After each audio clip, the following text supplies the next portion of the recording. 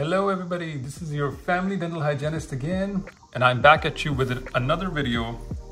And this one's a little bit different. In this one, we will go over the basic structure of the teeth and what our tooth basically looks like on the inside. So very excited to go over this with you, and we're going to label this diagram together.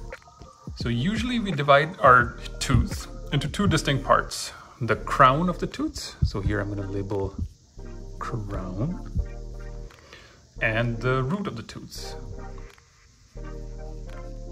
So the part of the tooth that's visible in the mouth, the part that we use to chew our food with, is called the crown of the tooth, and the rest that we don't see in the mouth, that is covered by the gums and is embedded in the bone. This green part here is the bone. That is the root of the tooth. So the outermost layer of the tooth that I've drawn in blue is called the enamel of the tooth. Now the enamel is the hardest structure in our bodies, believe it or not. It's even harder than bone. It's about 96% mineralized, and it is the most fluoride-rich part of the tooth, the most protective outer layer. The next after that is the dentin.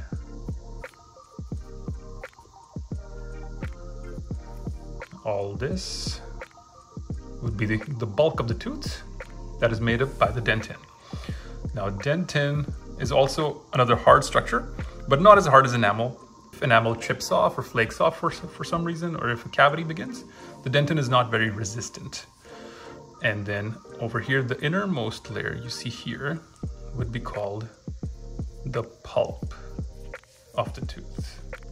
And now the pulp of the tooth contains blood vessels and nerves that are vital for the tooth's health. They basically give the tooth its vitality, or keep the tooth alive. In other words, which means that if for some reason the pulp of the tooth dies because of a physical blow or a deep cavity, then your tooth will die too.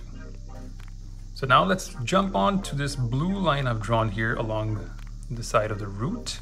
Now this blue line indicates or represents the cementum.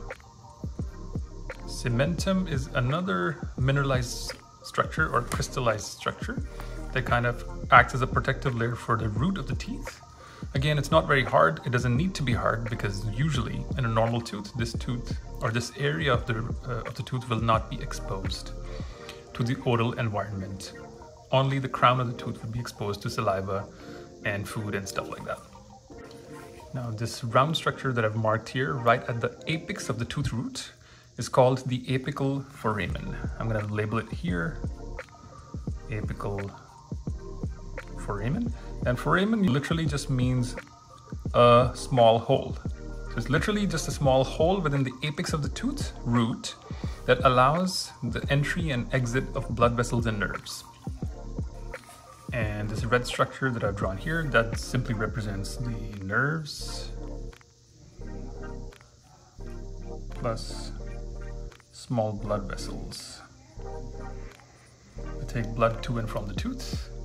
And moving on to this red structure here, that just indicates the gum from the side. In other words, in scientific words, we call it gingiva.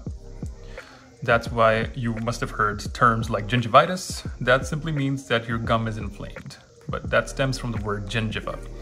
And the green structure that I've drawn here is the bone, or the bone socket in which the tooth is lodged over here, your jawbone. So that was a basic rundown of what your teeth are made of and what are the surrounding structures around the teeth as well. I made this video so that you can have a basic understanding of the surrounding structures and the teeth themselves and what the inside of the tooth looks like, because that's going to tie in with the future videos where I will explain how cavities work, also gum disease, and I will talk about how to prevent cavities and gum disease, which are the two main common reasons for tooth loss that we face in the North American society, or everywhere in the world actually. So thank you for joining me. For more videos like these, please subscribe and like and leave a comment. And yeah, well, we'll see you in the future videos. Thank you so much. Thank you. Have a good day.